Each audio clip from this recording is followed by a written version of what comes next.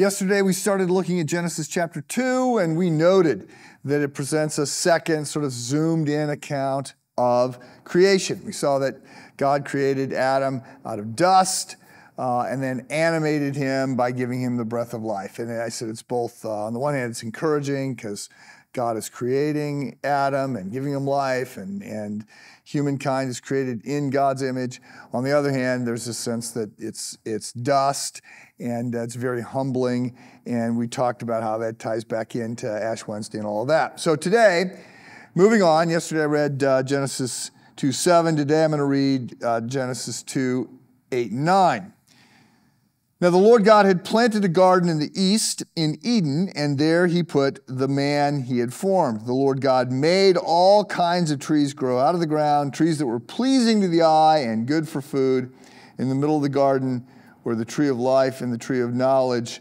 In the middle of the garden were the tree of life and the tree of knowledge of good and evil. So this is the first mention of a garden, the Garden of Eden.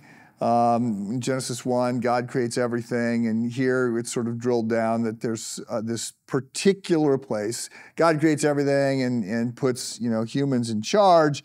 In this particular place, we see that God had given an opportunity for a pristine, perfect place. It's the garden. Man is supposed to subdue the rest of creation and steward the rest of creation, and it's sort of, a little bit unformed.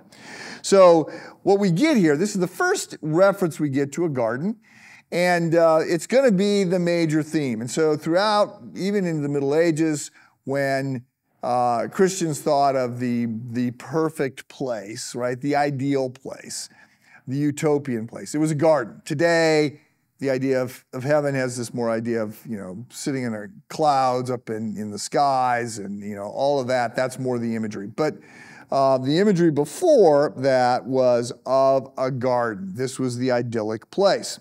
So God puts Adam, the story here is that Adam is placed in this garden, and it's wonderful. And there's trees, and the trees are good to look at, and the trees are good for food. The passage will go on, and it'll talk about the rivers there and all the precious gold and all the other things that are there.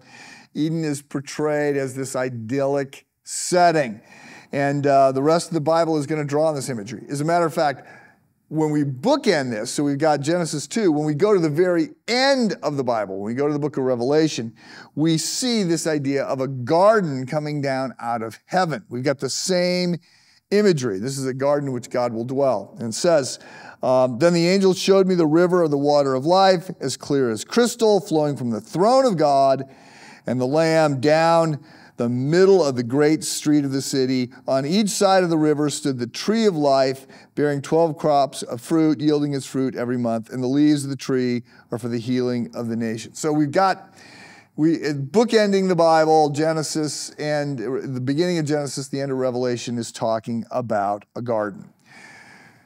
So what does this mean for Genesis chapter 2? Well, it means that we're getting a picture of life as it's supposed to be lived, as it will eventually be lived. Life in a world without sin, and it's functioning and it's beautiful. Be encouraged. You're in Christ, that's the future. Have a good day.